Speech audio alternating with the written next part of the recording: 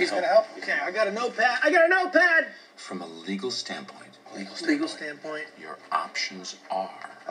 Legal options. Jack. I heard Jack Leibowitz. Is that an attorney? Gotta be. I'm going to write that down. We get his Jack contact Leibowitz. info, Do you have his please. contact info? Even if you had the money to fight him in the courts, his lawyers are just going to file motions and continuances long after you three pissant little f***ups have blown your tiny little brains out. Are you saying nothing can be done? No, I didn't say that. I said there's nothing you can do. There's plenty that could be done, but you won't do it. And do you want to know why? No, not really. Because you have no balls. I see. Okay. And your fathers had no balls. You were all the product of generations of ballless men who were either too weak or too frightened to stand up and take what was theirs. And one day, you will pass on your empty, shriveled sacks to your own pitiful offspring.